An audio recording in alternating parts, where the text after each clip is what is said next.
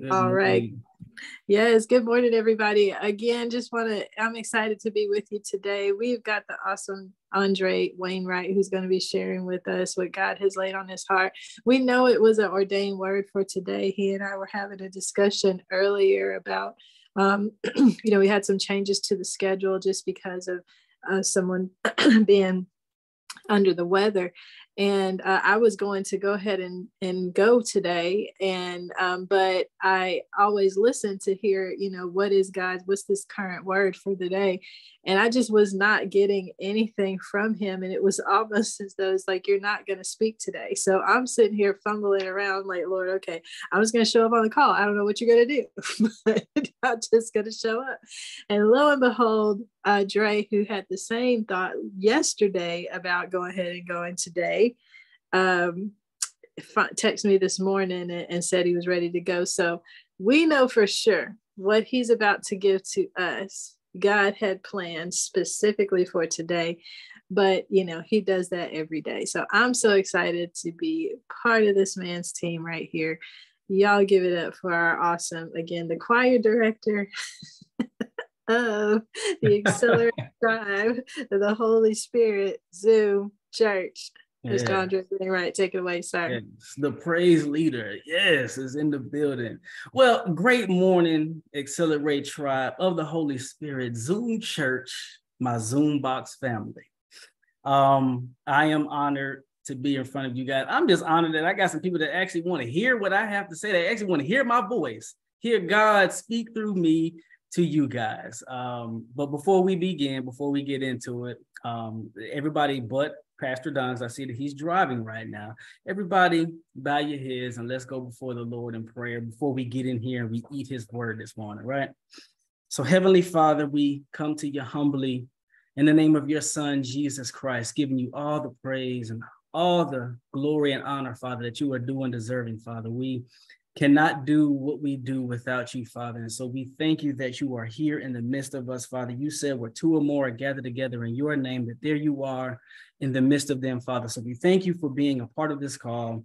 We thank you for being a part of our lives, Father. We thank you that you continue to pour into us more and more every single day, Father. We continue to show up because we know that you have more and more in store for us, Father. So I ask it to be all of you and none of me, Father. Continue to be more and more of you, Father, and less of me, Father. I thank you for those, Lord. I thank you for your angels that you have dispatched and encamped about those that are afflicted this morning and that are going through things. We lift up our sister who was supposed to present today, Father, but we know that you have her covered. We know you know exactly who she is, Father. I thank you for being with her as she goes through to get to the success and the victory that is on the other side of whatever it is that she is battling through, Father. But we thank you that the victory is yours, Lord. So we thank you for the victorious testimony that will be on the other side of it, Father. And as we get into it, Father, I thank you that the words of my mouth and the meditation of my heart and my mind, that it be acceptable unto your sight, my Lord, my rock, and my redeemer. We give you all the glory, all the honor, and all the praise. In the name of your Son, Jesus Christ, we pray. Amen.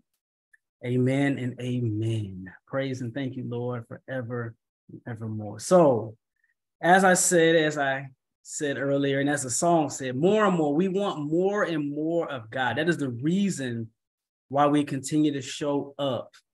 That's the reason why we continue to gather together Monday through Thursday, and we go back and we listen to the replays on Friday, and we get through the weekend just with anticipation and expectation for what Monday of the next week and of the next week and of the next week after that continues to hold in store for us for, our weekly bread, right? So, we continue to show up expecting more.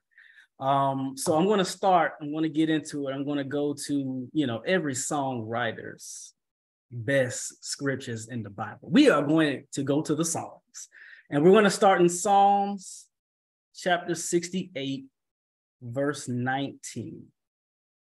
And when the church gets there, please say amen. We're going to start in the King James Version today. I know that's a little bit of a curveball, but we're going to start in the King James Version. I like what the King James Version says, and then we're going to go to the Amplified in the same verse, right?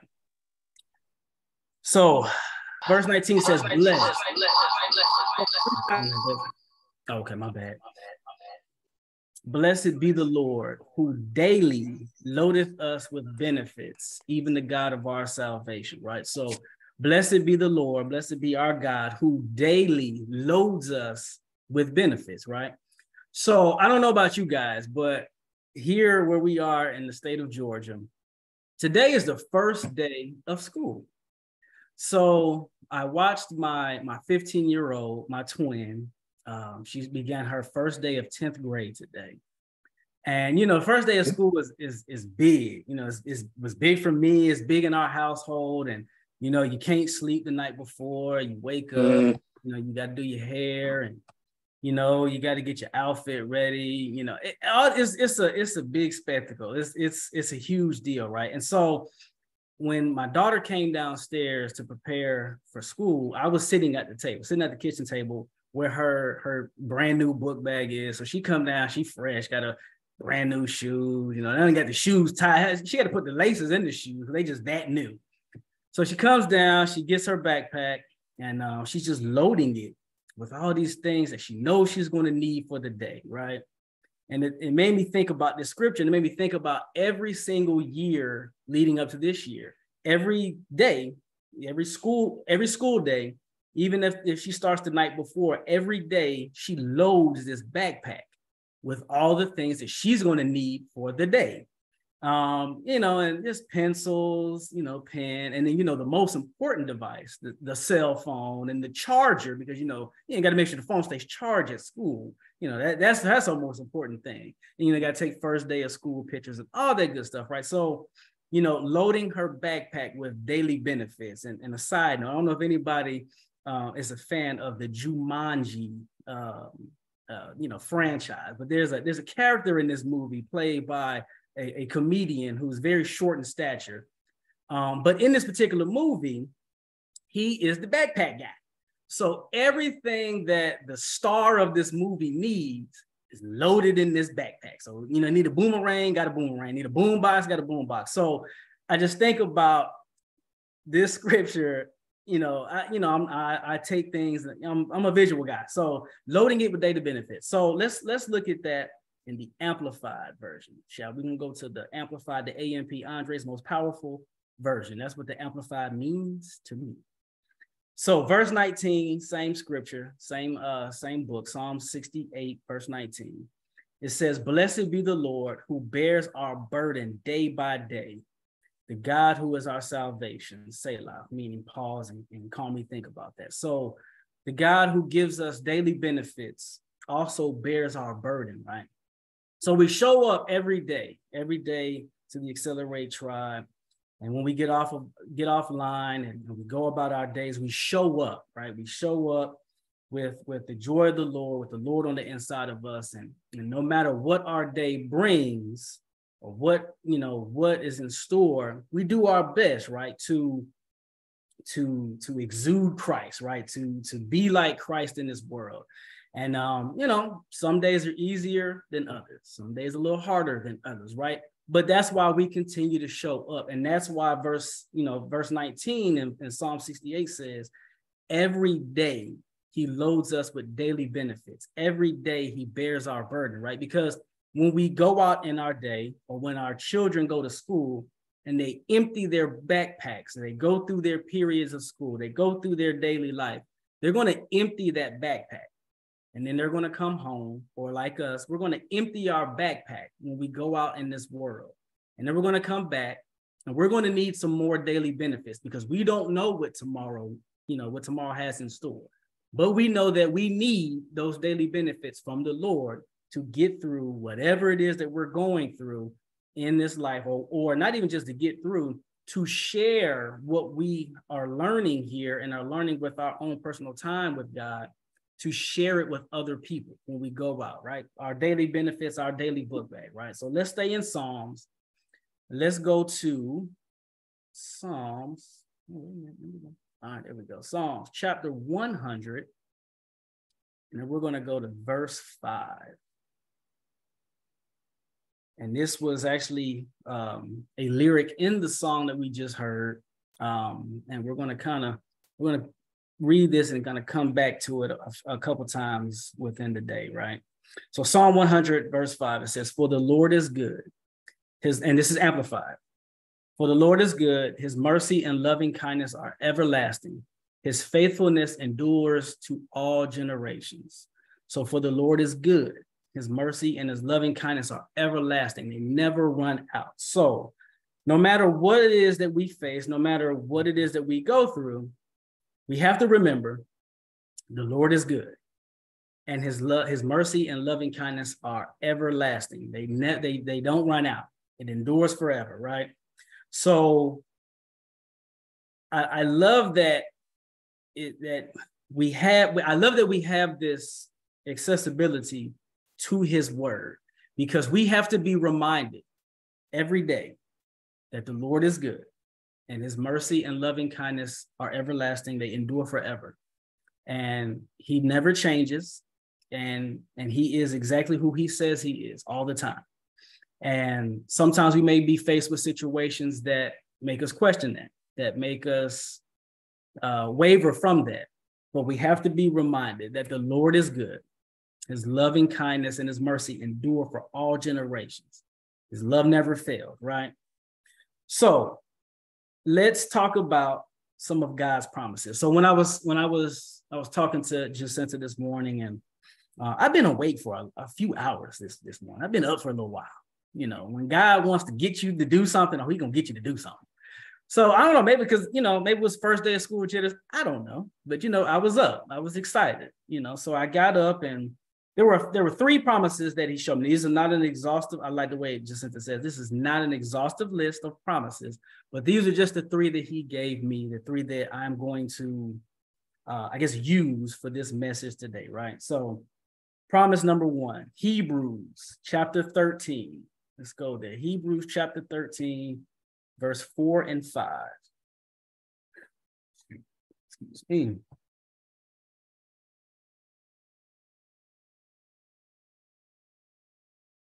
Right. So it says, I don't know if I want to start with 4.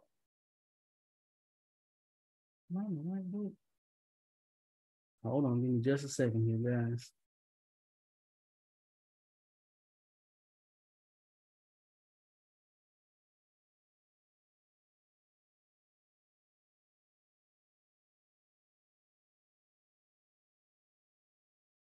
Oh, actually, okay. So it's not 4, 5. We're going to start with 5. 5 and 6. There we go. I don't know why I got 4 written down. Hebrews 13, 5 and 6. Thank you, Holy Spirit. Moving too fast. All right. Hebrews 13, chapter 5. Hebrews chapter 13, verse 5. In the Amplified. So it says, "Let your character, your moral essence, your inner nature be free from the love of money, shun greed, be financially ethical." There's another version that says, "Get you a financial advisor, somebody that is fully securities licensed." But that's neither here nor there. We'll talk about that another time, right?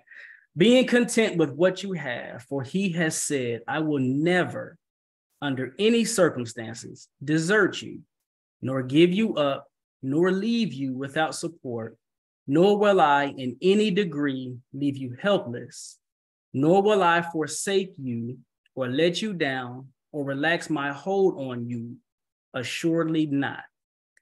So we take comfort and are encouraged and confidently say, the Lord is my helper. The Lord is my helper in time of need. I will not be afraid. What will man do to me, right? So promise number 1 that God told me this morning, that he will never leave us, nor will he ever forsake us. There will be times in our lives, and some of us have already gone through it, some of us maybe are going through it now, but there will be times in our lives where we feel like we're on an island by ourselves, where we feel like nobody hears us, nobody's listening, nobody cares. But our God reminds us in this scripture that he will never leave us, nor will he ever forsake us. And if we keep that in our mind, we can persevere, we can get through, right? All right, promise number 2. We're going to go back to the Old Testament. Let's go to Proverbs. Chapter 18, verse 24. This is also in the Amplified. Proverbs 18:24.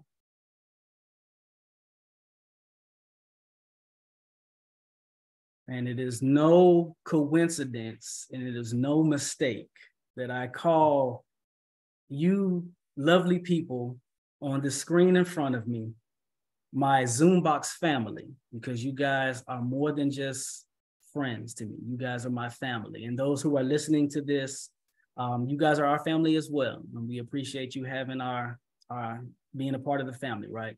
So verse 24 says, the man of too many friends, chosen indiscriminately, will be broken in pieces and come to ruin. But there is a true loving friend who is reliable and sticks closer than a brother. I tell my children all the time, I don't have any friends. My circle's so small. It's like a period, right? And okay, that's true. I don't really have a lot of friends. I have family members and I have clients. And some of my clients have become family members. But when I call a person my family, when I tell a person that you are my family and I love you, I mean that, because like the scripture says, the man of too many friends, chosen indiscriminately, will be broken in pieces and come to ruin. So, my 15-year-old that I was referencing earlier, my twin, she has never met a stranger. Yeah, this little girl here, and I don't know who she gets it from. I don't know which one of her parents this comes from, but this 15-year-old of mine, she can meet somebody one time, and in that interaction, she, her heart is just she's got the biggest heart I have ever met. And a lot of times we'll leave somebody's presence and, we'll be together, just the family. And my daughter will say things like, man, that's my best friend. Man, I can't wait to see them again. That's my best friend. And we'll ask like, okay, well, who are they? Oh no, but that's my best friend. I love them. I just can't wait to see them. I said, what's their last name? I don't even know their first name, but that's my best friend. So we have to remind our child, that's what parents, that's one of the lessons in the parent manual that nobody ever gets when they become parents, that you have to show your children, you have to teach your kids, hey, you can't necessarily just be so accepting of everybody. Now, you're supposed to love everybody. You might not like everything they do, but you are supposed to love. But not everybody can be your best friend. So, and she's learning that lesson. She's learning it as she goes through life. And we're here to help her, help her get through it and buffer those things. But, we do remind her that there is a true loving friend who is reliable and sticks closer than a brother, no matter how many mistakes we may have made, no matter how many times we've missed a mark, no matter, procrastination, lack of determination, whatever it is, there is a friend who we call Father, who is closer to us than a brother, who will love us in spite of, who will love us because of, who loves us just because we are and are becoming, as we heard yesterday. And because of those things, he is closer to us than a brother. We can call on him at any time of the day or night, and he will be right there to comfort us, to get us through, to be with us at whatever moment we need him to be there, right? And so moving on, promise number 3, right? So we're going to go to 1 Corinthians chapter 10, back in the New Testament. 1 Corinthians chapter 10, verse 12 through 13. And this is also in the New Testament. And this particular scripture, so I've heard this scripture before, but most of the time when I've heard this scripture, well, let me read it first and then we'll go into that. So verse 12, therefore let the one who thinks he stands firm, immune to temptation, being overconfident and self-righteous, take care that he does not fall into sin and condemnation. Verse 13, no temptation, regardless of its source, has overtaken or enticed you that is not common to human experience, nor is any temptation unusual or beyond human resistance. But God is faithful to his word. He is compassionate and trustworthy, and he will not let you be tempted beyond your ability to resist. But along with the temptation, he has in the past and is now and will always provide the way out as well, so that you will be able to endure it without yielding and will overcome temptation with joy. So in my short time of being in the church, because I didn't grow up in church, and that's okay. I don't use that as an excuse, and I don't use that as, as a reason, for me to just be out here acting all crazy. But most of the times when I've heard that particular scripture is referenced for a particular sin, a certain sin.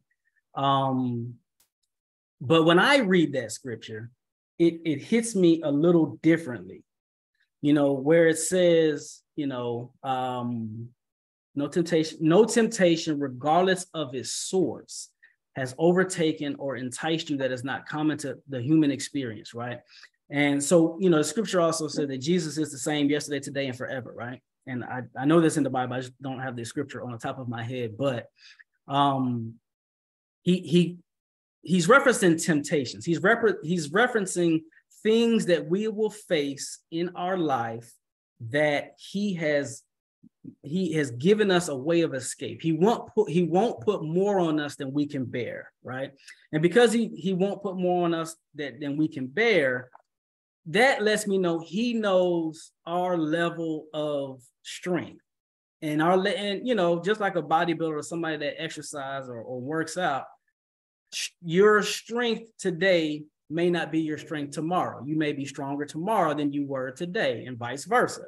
And so, when I've heard that scripture, usually referenced for one particular sin, but then when I read it, studying to show myself approved, and when I read the scripture, I see that he's not just talking about one particular thing. He's talking about the temptation of doing things outside of his will, right? And so, Sister Michelle Thomas had asked us a question last week when she presented, and I'm paraphrasing. I believe her question was, do we think that she's being transparent versus, she used the word, but anyway, so believe it or not, this is vulnerable.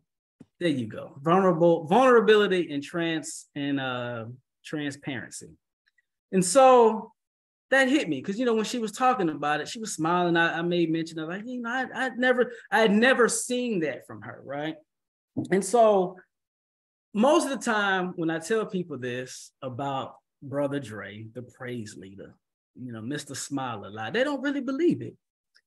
So, believe it or not, I often battle, and I've gotten a lot stronger, but I often battle with extreme and excessive mood swings, right? And the temptation, a lot of times in those things, the temptation that I have is for me to just park and live right there, but with the ups and downs, depression and anger and, all these different things. And, sometimes I mask it really well. Sometimes I don't. There was we had a convention, for those that are in business with us. We had a convention in 2022, I believe, at the Mercedes-Benz Stadium.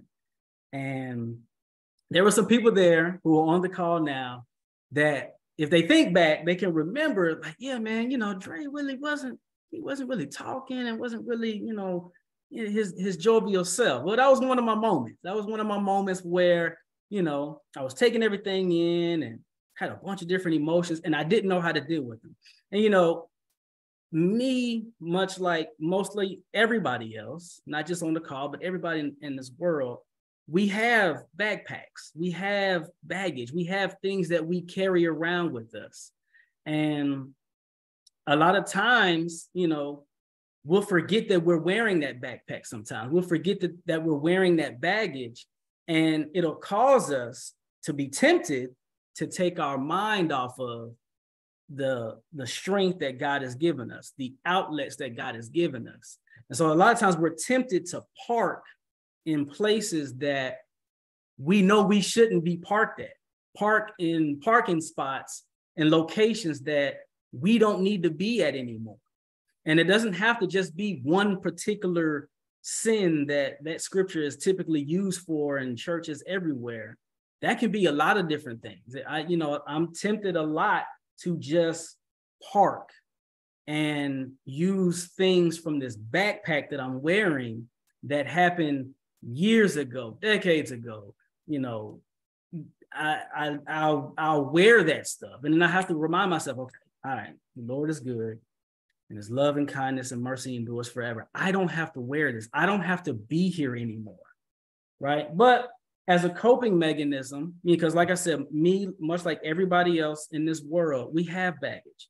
And me, much like everybody in this world, sometimes we're strong enough.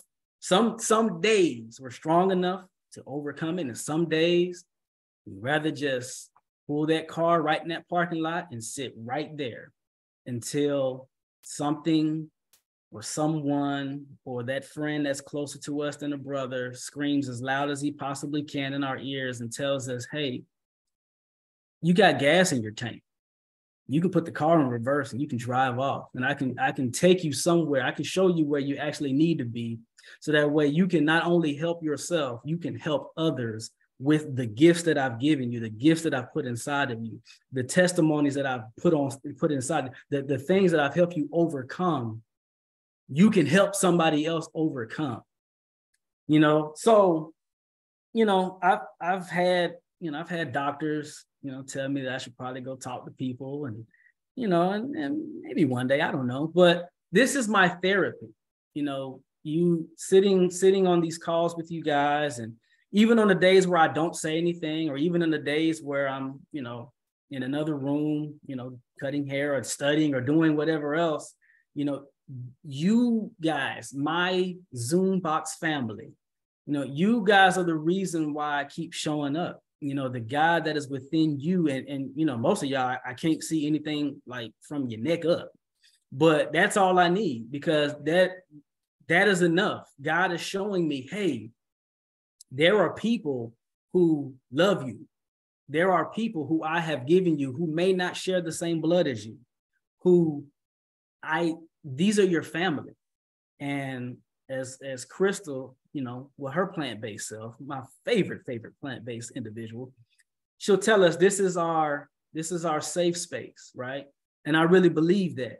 I told people, when my wife first sat down on these calls, I wasn't involved. I wasn't, not that I had anything against, God or anything like that. I was just doing other things. But then I would see, the one that I told y'all, like, she always crying. Every time I come down, she crying. And I know that 2020 was hard for our family, and it was hard for a lot of families. But, I remember one particular call, and I don't remember what was being talked about, but I just remember hearing Pastor Don say to my wife, very, very inspiring things. And then he prayed for her. I said, oh, okay, well, man, I need to sit down. Maybe I need to put my car in reverse and park right here where this is, and get to know these people, because these people are, for no other particular reason other than they just love my wife. They want to see my wife be well, be better, be in good health, and get continue to push forward, continue to move forward, right? And so I would sit down, and I think at the time you all were, I think maybe in the middle of outwitting the devil the very first time. And so I would sit down and I would listen, and okay, all right, this is good, this is all right. Then I met some of you guys at a fast start school for our particular corporation in Tennessee. Found out that Lakita is one of the tallest people in the organization. And And then I found out that a lot of you guys were like actually real people. Like you guys weren't just like neck up people, you know, in Zoom boxes. And so that was cool. And, you know, I remember how I was at that particular school. I was pretty, you know, quiet, reserved. Some people might have said I was standoffish, but I just didn't know. That was a coping mechanism of mine. I didn't know what I was getting myself into, you know, coming in with extra baggage that I should have left in the car. But I just wasn't sure, you know. Brother been through a lot, you know, some of the stuff I put myself through, but God is faithful. Love endures, mercy and kindness endure for all generations, right? So, you know, I thank God that, you know, with the temptation that I have personally, since I'm speaking, the temptation that I have to allow my emotions to get the best of me from time to time, that I don't have to live there and that I can bear it. I can bear whatever comes my way because I know that God is faithful. The God that I serve is stronger than anything I will ever go through. And if I continue to remember that, if I continue to walk in his direction, him leading my steps and guiding my path, that I can do this. I can be great. And all the things that he has in store for me, I can actually attain. But I will not be able to attain it without him. I would not be able to get through and go through any of the things that I get through and go through without him. Because if it was up to me, I would have parked my car where I parked it and left it right there, right? So I know I'm kind of going all over the place. So let's go to 2 Corinthians. 2 Corinthians chapter 12, verse 9. I believe the last time I was before you, awesome people, I shared this with you. This particular scripture. This scripture is pretty popular, but it is very, very poignant and helpful for me in my journey, my walk with Christ and my walk on this earth, right? So 2 Corinthians chapter 12, verse 9, Amplified version. It says, but he has said to me, my grace is sufficient for you. And I don't know if all y'all remember the last time I brought that up, but I got on my Sheldon Cunningham and I Googled the word sufficient. And the definition that I got for sufficient, does anybody remember the definition of the word sufficient? Enough. My grace is enough. And so when I read that, I was like, man, I'm waiting. You know, I'm sitting there on the edge of my seat. I'm waiting for this long, lengthy definition. You know, I thought I had to, get myself prepared. And it was one word. My grace is enough. No matter what it is that you face, no matter what it is that you see, God's grace is enough. You know, stuff might hurt, stuff might not go the way you want it, might not be your timing, might not be the way you want to see it, might not have happened, all these different things. God just says, it's enough. My grace is enough, right? My loving kindness, is that word again, my loving kindness and my mercy are more than enough. Oh man, he multiplication. My grace is sufficient for you. My loving kindness and my mercy are more than enough. Always available, regardless of the situation. No matter what it is, God is always available, regardless of the situation. You got questions, he's got answers. You've got whatever.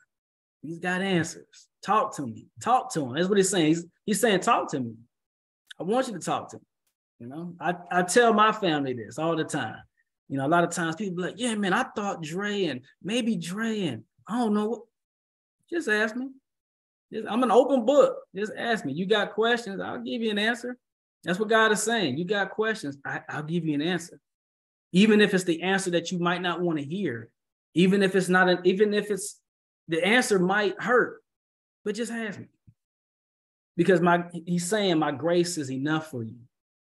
My loving kindness and my mercy are more than enough, always available, regardless of the situation, right? For my power is being perfected and is completed and shows itself most effectively in your weakness.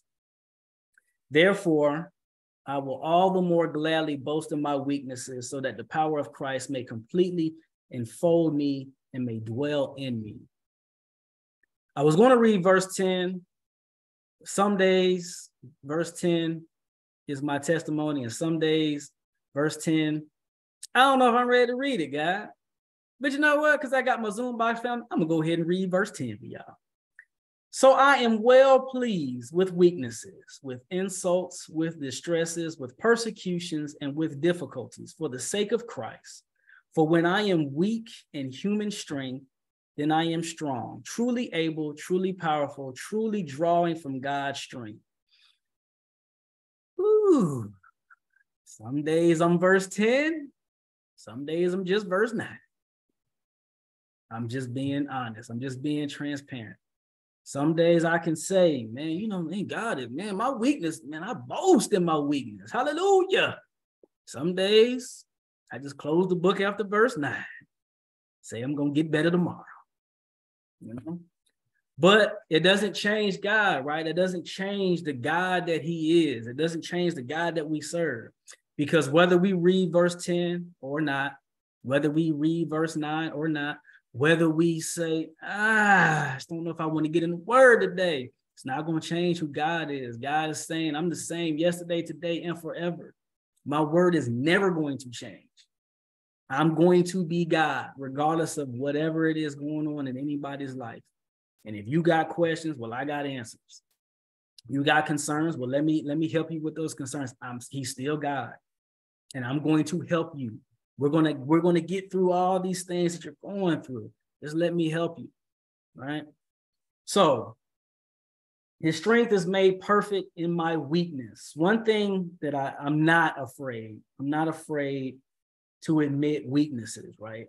I'm not ashamed to admit that I'm not the strongest person. I'm not the strongest Christian. I'm not the strongest brother. I'm not the strongest father. With my camera, there we go. I'm not the strongest husband, and I'm not the strongest son. And that's okay, because I don't have to be, right? Because as my God tells me every single day I read this scripture, that his strength is made perfect in my weakness. So I don't have to be strong every day. You know, I'm not really that big. I'm not like Tony DeVoe's big, right? So, you know, he probably stronger than me. Then you know, he probably lift more things than I can. You know, my team lifts more trophies than his team, but we'll talk about that another time. Hopefully he hears this. Hopefully he listens to this. Roll Tide. But, you know, I don't have to be strong all the time. You know, and that's hard. Like that can be hard for me, for a guy. You know, you want to be strong all the time. You know, I grew up in a house with a mom and two sisters. Now I live in a house with a wife and two daughters. So all I know is being raised or raising women, young ladies. And, you know, when I was growing up, so I have an uncle who played professional football. He's a Hall of Famer with the National Football League, one of the NFL greatest 100 players. And he too played at the college that is the greatest college football program. We'll talk about that later. And so he would always tell me, because I'm the oldest. So on my mom's side of the family, I'm the oldest boy. I'm the oldest grandson. I'm the oldest nephew. I'm the oldest of 3 kids. I have 2 younger sisters. So I'm the oldest, right? So I was the standard. So I had to be macho. I had to be this guy. I had to be strong all the time. And so, you know, I couldn't cry, you know, or, you know, I had to go outside and pressure wash apartment buildings at 12, getting blown all over the place because I didn't understand the power of a pressure washer, right? So, you know, I had to be strong. So as I go through life, that's all, you know, I remember those things. I got to be strong all the time. Oh, you can't cry. Oh, you toughen up. You know, don't be like that. You know, be the macho man. You know, all these different things. And, you know, you hold on to those things. So when you're faced with situations where, you know, you feel like, man, I don't know if I can do this. I need some help. You know, you don't want to ask for it because you're so trained. We're so trained usually us melanated, males are trained to be strong. We got to be the strongest people in the world. We got to lift everybody up, and that's it. So I'm grateful for God. I'm grateful that I have this word, and I have people, other examples. Not, I love my uncle, and I'm grateful for what he instilled in me. It helped me. But I'm also grateful for the other people in my life, the other males, especially in my life, that showed me, hey man, you don't have to be this. You don't have to be strong all the time. There's somebody whose strength is made perfect in your weakness. So you don't have to be strong. Let him be strong with you. Let him be strong for you, right? Let him be strong in you, So, if you ever, need to take a break, hey, God is still God, and he got it. Matter of fact, he got it even if you're strong. Let him have it, right? So, I'm able to show up every day because of this scripture. I'm able to show up every day because of, knowing that I don't have to be the Incredible Hulk. I don't have to Hulk smash all the time. I can just, I can be Tatiana and Alexis's dad. I can be Jessica's husband. I can be, Albert and Estelita's son, Tamika and Tasha's brother, uncle to all my nephews and my niece. I can just be that guy and let God do the rest, right? So, we go back to the beginning scripture, Psalm 100, verse 5. When you go back to the original script, you know what that means, right? That means we're getting ready to close. Psalm 100, verse 5. For the Lord is good. His mercy and loving kindness are everlasting. His faithfulness endures to all generations. So whether you're strong or weak, whether you're male or female, whether you are whatever you are, the Lord is good. His mercy and loving kindness are everlasting. His faithfulness endures to all generations. We show up because we want more of God. That's why we're here. That's why we take time out of our day, Monday through Thursday, to listen to one another, to learn from one another, and most importantly, to be in the presence of God with one another. And that's why we're here. That's why I'm so grateful for this opportunity. As long as there's breath in my body and the sun continues to set and rise, and I'm here and I'm able to witness it, I know, just like my daughter this morning, she got ready to go to school and she loaded that backpack up. And like the comedian in that movie I referenced earlier, the backpack guy, they know that beyond a shadow of a doubt, I have everything I need for today. I have everything I need for today. Not worried about tomorrow. Try not to think about yesterday. But for today, I have everything I need. And I'm reminded of that when I get in this word, when I spend time with you guys, when I spend time with God. And as long as I have those daily benefits to continue to fight the good fight of faith, I'm going to keep fighting. So thank you, guys. We are here for more and more and more of the Lord. And I hope that the words that he brought forth from my mouth blessed at least somebody and help somebody. And as we go out and be great in this world and be great to each other, let God be your strength and let God be the more and more that people see when they see you. Love you guys. Amen. Go Trey. That was awesome. That was phenomenal. Phenomenal. I'm going to give some other people a chance to say something before I do. Anybody have anything they would like to? Lakita beat Don. No, but Miss Rhonda beat me, so look at us. Okay, let's see. I can't see the hands. So, Lakita, I'm going to ask you to mediate that. Okay, Miss Rhonda first, and then I was second. Okay. No, then Mr. Right. Let's see. I'm gonna remove the spotlight so you can see everybody. Miss Rhonda, was you gonna go ahead and go? Actually, I was just clapping. Oh, okay. It almost looked like a hand raise. But I do have a question. How tall are you? Because you keep saying you're very tall.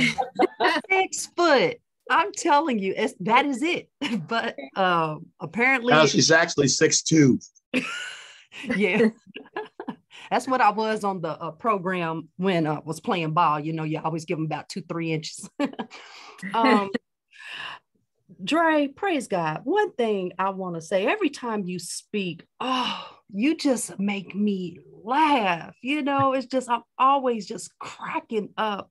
And I wrote down, you have this, this gift of a pastor, the way you deliver the word. I feel like I'm sitting before a pastor because you're a teacher, right? And then I also feel like a comedian. Good comedians know how to start one joke at the beginning and all through, you know, the story. It's like a story, and they always hit those in the middle and at the end. And I'm like, how do they do that? And I always feel like that's you. But what I want to tell you is, when I say God is good, when I say I am in this space, and this space has been a difficult space. And when I tell you, I love that we did our prayer blitz, because I'm always in the word with my God. But when I tell you God's word is living, and you said, ask him anything, talk to him. And I mean, I've been asking some things, and I asked some things in this morning's prayer, Dre. And soon as you said 3 promises and you read those words, it was the Spirit of the living God speaking to me. And when I tell you, clear as day, what I needed. Never in this part of the journey would I ever think that I would think some of the things that the enemy has tried to put in, and how so quick God roots it out. And so it's so necessary for being in this space, being where God wants you to be, and being anchored, because I'm being vulnerable right now. I never thought that Lakita would ever think of being a space, but God is so good. So then you said, I am not the strongest, and that has always been something that I'm always this overachiever, even when I try to give it back. But that's our vulnerability, right? And there's so much going on, but then I'm crying, I'm talking about this space and this feeling, but then there's this peace. And I think that's what God makes me see on showing up. If I'm feeling this way with how the enemy tries to hit me, and how so true God is, and how he lives in me, and I know that he's here, I can't give up. Because this feeling of when it's moments that I can't go to verse 10, you said it. It was like, that's it. Sometimes there are days I can live in verse 10, and then there's days I'm shut it down, stay at 9. And I've been wanting to stay at 9, right? But with all of this, God lets me know he's real.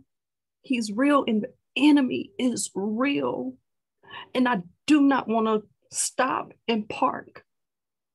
Even though sometimes in my will, I want to stop and park. And you read the last one. And that's when you go into verse 10. And I've done switched over to Psalms 105, but it's not my will. You know, when I'm weak in my strength, it's him. So thank you. I thank you for being so obedient.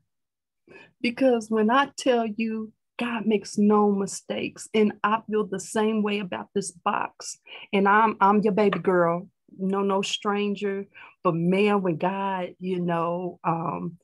I've shifted to family, because when you got a lot of friends, man, and God has shifted circles over my time, and it has changed to family. So thank you. Man, thank you. I feel like now I'm rambling, but I did mention everything that I wanted to say. So I receive it. I receive it.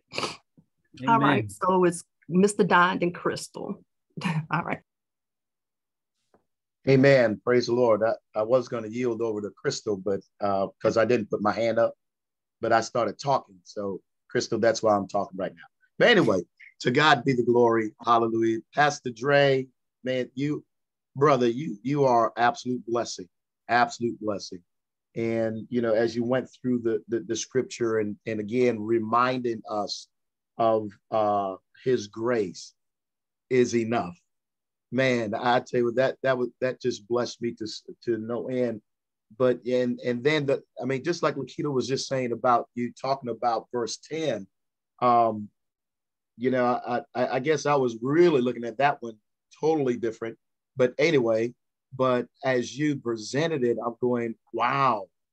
Then I looked at it in the Message Bible, and if you all would permit me to read it, this is. After God says to Paul, my grace is sufficient. Okay. And then Paul says, once I heard that, I was glad to let it happen. I quit focusing on the handicap and began appreciating the gift. Meaning where you are, who you are, whose you are. It was a case of Christ's strength moving in on my weakness. Now I take limitations in stride, and with good cheer, these limitations that cut me down the sides, abuse, accidents, opposition, bad breaks, I just let Christ take over. And so the weaker I get, the stronger I become. I mean, we get to see God do some tremendous things in our weaknesses. We see God do some awesome things, even though we may not feel like as if we're up to it or that we can do it. But when we give it to the Lord, when we trust him, God is going to see us. He's going to see us through. And when we have that now as a foundation or a new revelation, we will get the job done because God is with us. His grace is sufficient. He knows our weaknesses. He knows our situation. He knows all about it. And when we come to realize that he knows all about it, now we can relax, give it to him, and have Holy Spirit just lead us, guide us, and direct us. Because victory is ours. Victory is ours as we trust God. So, Brother Dre, man, I tell you what, you are a blessing. I just thank God, hallelujah, for you and Stacy, and let's see who else. I don't see any other man on the call today, but I tell you what, I'm glad you are here. Amen. To God be the glory. Now, I'm not saying anything or putting down the ladies because y'all are awesome. Y'all know y'all awesome. Every last one of you, y'all are awesome. But it just makes me feel good when I see a brother. There's something about a brother. All right. Praise the Lord. That's all I got to say about that, at least for right now. Amen. Amen. Amen. Amen. Go ahead, Miss Crystal. Well, to kind of piggyback on, can you all hear me? Yes. Okay. To kind of piggyback on Don, there is something about a brother. There's no doubt. Us sisters can agree to that there is something about a brother. But anyway, let me move on. Dre, my plant-based brother. I just have to say, I was really touched. I don't know why I was so moved today by your presentation, but I had to reach for my Kleenex. They're always nearby. But there are a couple of things that you said. When you spoke about God's power shows itself in our weaknesses. And that's such a profound statement. and a thought, you know, that there's power in weakness. And I would never thought of it that way, you know, because I guess for most of us, you know, when you recognize a weakness in yourself, you kind of beat yourself up about it, you know, but God's grace being sufficient is how we overcome, how we can. We have that passageway to overcoming weaknesses in our lives, or anything for that matter. Now, other thing that kind of struck me, and I'm going to share a little personal stuff with you guys. And I may have done this before, but as I mentioned, I have these triplets, and I'm their godmother, and one of them is a boy. And, you know, his household is very similar to Dre's household. You know, a mother with 2 girls and a boy. And so, you know, the mom was having some challenges with the boy, and I was trying to, you know, because I'm very much involved with them, maybe too much sometimes, trying to figure out what we could do to help him being in that environment with all the females. And one day I was, you know, looking at these squares of people, and, you know, all I can really see is, you know, from the neck up. And I looked at Dre and I said, man, he looks like what that boy might look like as a man. And it's really the truth. If you see this child and you look at Dre, you say, wow, you know? So I asked Dre if he would mentor him, and he agreed to do that. You know, now that in itself says something about who the man that Dre is. Because you don't trust your children to anybody, you know. So I just wanted to share that with you guys. But the words that came up in my mind and in my heart as I'm listening to Dre was, what defines a man? And Dre here is a perfect example of what defines a man. And I'm proud of you, brother. I just want to tell you that. Man, thank you, sis. Get this Kleenex moved a little closer. I ain't saying I'm gonna cry. I'm just saying just in case. Go ahead, Stacy. All right, Dr. Dre, my brother. I can say that, my brother. Hey, I've got 2 brothers. One 6 years older, one 4 years younger. But I'm the strongest.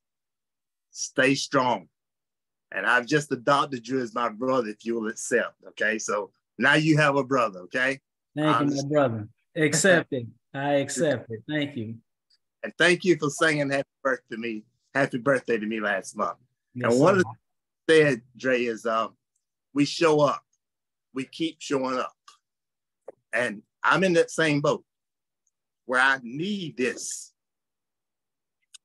When we go days without it, you know, we get kind of lonely, you know, but we need the encouragement. And all of us on here needs the encouragement, you know, and I know you were saying that there are times when you want to leave the car parked, just park it right there and leave it right there. And I like that. You said, put the car in reverse and drive off, you know, and if it's not bad enough, put the car in drive and drive over whatever it is that's coming to you, okay?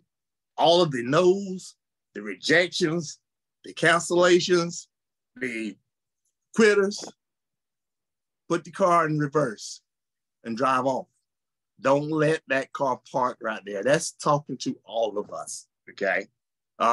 There's a song way back in the day says, burn rubber on me. Anybody remember that? Yep, burn rubber on me. So, hey, don't park the car, put it in drive, put it in reverse, pick it up, move it from one side to the other, but keep going. Right. Don't quit. We're here for a reason. Coach Steph tells me that all the time, that we are here for a reason. So don't give up. Let's keep going, guys. I appreciate it. Amen. Hey, Stacy, could you say a couple of tunes of that song? Because I have no idea what that song is. Come on, Pastor Don. You know that song. I don't. What?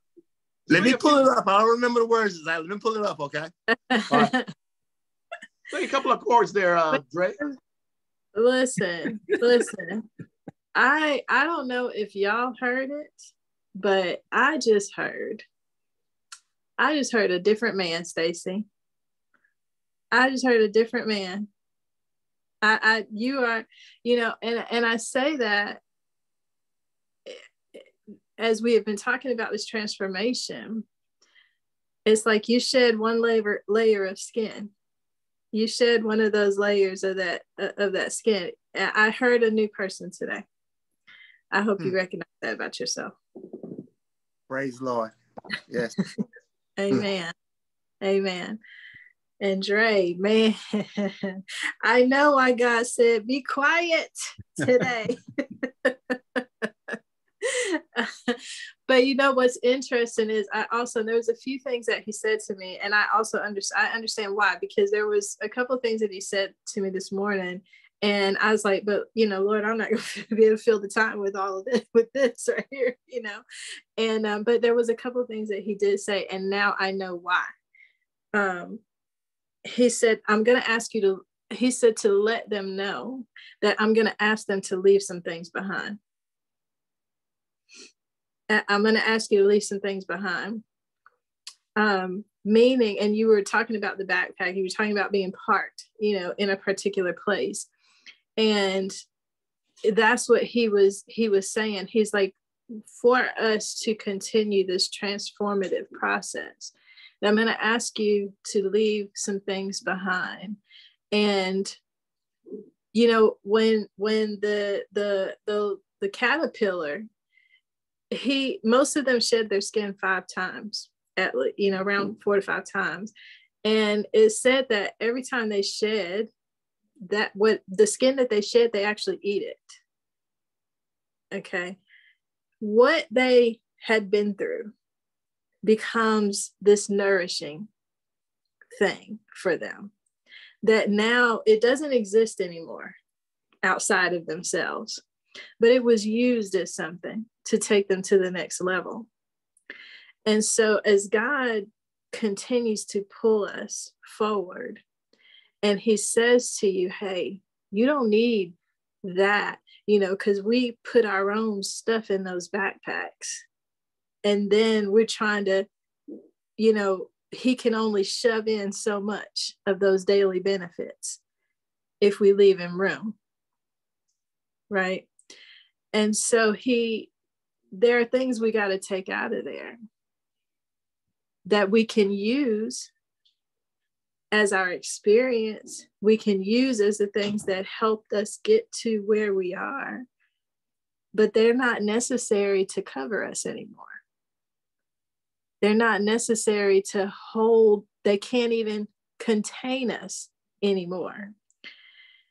And I believe that he is, he's taking us to this place, y'all. He's bringing you to a point, when you go back and you look, and I don't mean to keep going forward, but I understand what God was doing this morning. When Don pulled up the Message translation of 2 Corinthians 12 and, talking about Paul, what you see here is a transformative time in Paul's life. There was a transformation taking place there. He left something behind and he picked up something new. And that was his perspective on what was happening, because nothing changed. The circumstance didn't change. What changed was how he saw it. What changed was how he received it.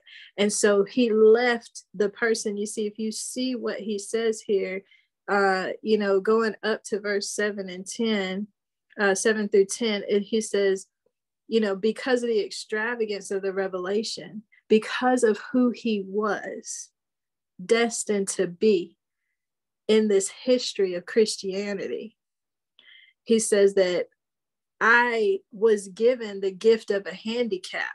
Now, but he admits a few lines down, I did not see it as a gift. At first, it was all of the things that were tormenting me. And that's all I saw it as, what was tormenting me. And it says that Satan's angels did his best to get me down. What he, in fact, did was push me to my knees. And so he's describing an experience here of going through so much torment, so much pain, so much anguish, so many different these circumstances, that he comes before God in this place of why, God? Because he says, I beg God to take this away. Lord, change this circumstance. Lord, get me out. Lord, make this different, right? So he's begging because he sees the circumstance as the issue, and he was in agreement with the negativity of the issue. But he said that gift, even as I came to my knees and was in agreement with what Satan's angel was doing to me, God showed me in a transformative moment. He spoke one word, and that was enough. I am enough. Now Paul gets to shed the skin of the one who's in agreement with the negativity of the circumstance. And now that's experience, which didn't leave, but it became nourishment for him to better see God, to better see what was happening. Now he has transformed. Now he's become a new person that looks and says, this was such an awesome lesson that I don't have to bear all of this. Now I become the strongest person in the room because I'm the weakest. And wow, I'm a new man. I don't even know what it looks like to see those circumstances any differently now. I don't even know how to look at it as anything other than a precious gift. You see, and so when God, that's the very picture of what he's doing with us as he pulls us forward, is he's saying, look, you can step out of agreement with those things, those places that you feel you want to park at. Because every time I get to that, if I get to those places, I have to ask myself, why do you want to hold on to that? Why do you want to stay here?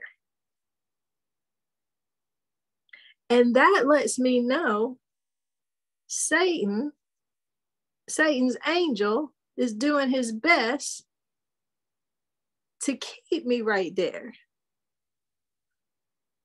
But in fact, all he did was, when I now have the presence of mind, rather than to sit there, but have the presence of mind to say, to question, to say, why do you want to be here? Why will you not let go of this circumstance, of this, how you feel about it, of your emotions about it? Why won't you let go of that? Why do you want to hang on to that? Well, in my right mind, I wouldn't. So guess what? That means I agreed. Somebody somewhere. And I chose to accept whatever it is, the perspective, whatever it is Satan wanted me to have. So regardless of whether the circumstance changed, I can step out of that agreement. And just as we step out and shed that skin, it becomes now nourishment. And then I have no more, I can't even understand how I ever felt that way.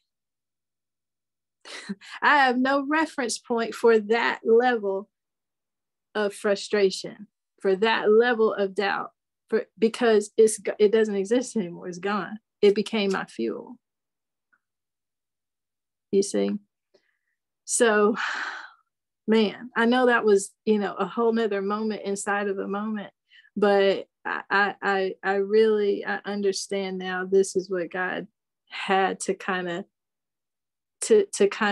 undergird what it is that you brought for us today, Dre. And, it was just phenomenal as always. Amen. Amen. And thank you, everybody. Comments. Praise God. Indeed. Just to piggyback one last thing off of what you were saying, Jacinta, it's funny. you know, a lot of times I'll say to newer people that I meet or newer people that I know, like, yeah, man, dude, if you'd have knew the old Dre, like the Dre that never smiled, the Dre that, you know, never did, you wouldn't believe it. Like you wouldn't believe. And I laugh about it now because I don't really believe it. I'm just grateful that that guy got a chance to grow up. And, you know, although that guy is still growing, I'm just grateful that, you know, God never, he never gave up. And regardless of who I was then, who I am now, who I'm going to become, as I'm becoming, he's still God. And he still loves all of us. And he still wants to put more and more and more in every one of us. So I'm grateful. I'm grateful for everybody's words. I'm grateful for every opportunity I get to speak and every opportunity I get to be in the presence, you know, of you guys, whether I'm running across the stage or not, whether I'm, you know, whatever. I just love being around you guys because it's bigger than what's in front of us. It's more than what's in front of us. It's greater than what's in front of us. There's a greater purpose than what we're in right now, that God has for each and every one of us individually and collectively. So thank you guys again. Thank y'all. Yeah. I was making my way through tears of joy at what God has done and continues to do as we are evolving and becoming what God intended us to become. And when he said to us, be fruitful and multiply, go become yourself. I'm reminded that even though Paul was describing his place of torment, he did that until he embraced the gift of the assignment of the gift. And sometimes we, in our humanness, look at weakness. We define it as a limitation on our wisdom, power, holiness, and all of that. But that comes from being human. But that's the humanity side of us. But the spiritual side of us is what you discussed today. And I'm so glad that as we continue in our faith and in our oneness, one faith, one Lord, one baptism, right? As we continue in that, we can see that, yeah, because we've been given the power to reason, we can reason in our mind all of these things and have this setup of the anger and the hopelessness and the depression and all that stuff and the feelings of that. But those are gifts, as you said, that cause us to come to our knees in prayer. It reminds us that we need to realign. It reminds us that we can see the prism differently, that we can put that thing in reverse, or like Stacy said, plow through it. It's a gift where there's sorrow and pain, there's sunshine, right? There are always both the sides of our experience. And if you look at a coin, it's the face and the back of it, but there's the rim, the thing that, with Jesus in the midst, that we are. He's expressing himself as himself through us. And you did that so wonderfully this morning, that in the midst of whatever it is we are attracting to ourselves, God has allowed whatever the pressure is to get the essence of who he is in us out of us, so that, again, we can be a blessing to each other and to the world. I'm so grateful this morning. Jacinta, you're right. I saw that in Stacy, and I just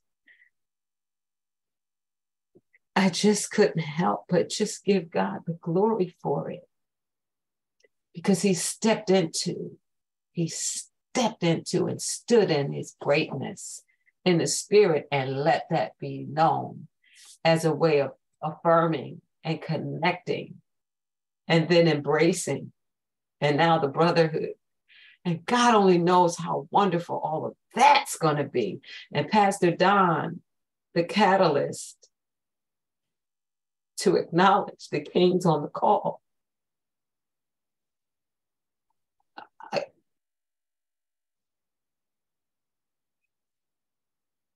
In this era where queens are reigning, and we should, when I think of Proverb 31, it is the king who is speaking. And he's speaking what he learned sitting at the feet of his mother, who is also present in that scripture. And he's talking to the people in the neighborhood, to the sons of God, and instructing them in the right way. And he uplifts his wife, his queen, as he talks about her, how he has released her. And their children are present. And it says that because of this rightness of relationship, they rise up and call her blessed. And at the end, it says, then he takes his seat at the gate of authority, where the elders, including his father, sat. And it's a picture of a complete family. So no matter whether we had fathers in the home or not, the King of Kings is speaking to the sons of God. And when he says sons, he's not talking about gender. The spirit is no gender. And I'm reminded to come back even to something that I heard where people think that women were not in battle. Well, then who was Deborah? Who was Jael? They were warriors. King Barak said, I'm not going unless you go. So there are things that have been obscured from our view as far as a preponderance of evidence that may be in scripture, yet God has chosen the woman who opened the alabaster box. No name. They suspect who it might have been, but it was a woman. He also talks about Shamgar with just a jawbone of a donkey, beat 10,000 down. He comes in and he disappears. So it doesn't have to be a whole lot of things that we do that bring glory to God, but the one thing that he gave us to do. Some would see the jawbone as a limitation. It was not. It was a tool. So we are all beautiful arrows in the hand of our King and our God. And we are in his quiver. And even though when he pulls that thing back, we may feel like we've been pulled back, but he's aiming. And when he lets go, we don't miss our target. We didn't just win, we're sent. Amen. Amen. Amen. Woo. Well, God did that today. He did that today. Always. So, Jacinta, Mm-hmm. since Dre was supposed to go tomorrow, does that mean Jessica is going to be the speaker? Thank you, Jess. Don't you even start with me. I know. Let me stop Start this with- recording because I don't know what's gonna come out. What she gonna say after that? I will be back tomorrow and Thursday, and we will. Yes. So I'm loving everything the Lord is doing, and I pray that you are sensing, and if you are not, let the Lord speak to you throughout today. And because I pray that you're sensing that shift. There's a new level, there's a new rise, there's a new mantle he has laid upon us all. And we need to be aware and be ready to respond. That's our responsibility is.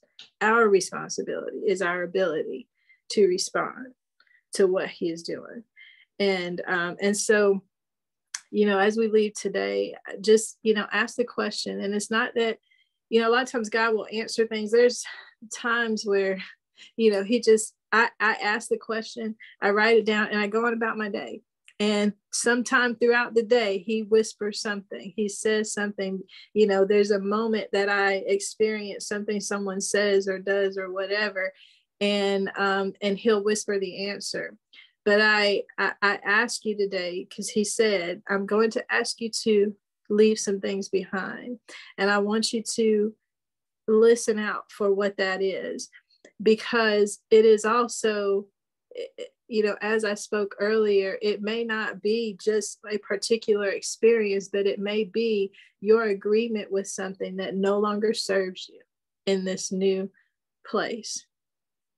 It may be that you've stayed into some level of your skin for too long, and it's time for you to move forward. So ask him what that is, because I believe he wants to release something to you. And I promise you, when you hear that and you make your declaration to step away from it, you will feel the newness of yourself. And now that enlarges you, because remember, it's a growth process to let go. It enlarges you, expands you, allows you to take more territory. So he's being very strategic right now. He's been talking to me a lot about strategy. So it's important that we respond accordingly. All right. Can I say something? Yes. Uh-huh. Okay. I know Jacinta said before that, you know, along this journey that Accelerate would expand, that we would all have our own like Accelerate. Mm-hmm. And I couldn't really see that at first, mm-hmm. you know, but I feel it now. And mm-hmm. I just want to let you know that, Jacinta. Amen. I can see that, and I feel it. That Amen. Expansion of Accelerate. Yeah. I do too. Thank you for saying that. Thank you for saying that, because I really feel like this is about to come to another level. I don't know what it looks like just yet, but it is this call in particular. So I'm ready for it. I'm here for all of it. So thank you though for saying that, Crystal, because I feel that too. Amen. Amen. I'm gonna stop recording right here. Let's see. Yeah, it's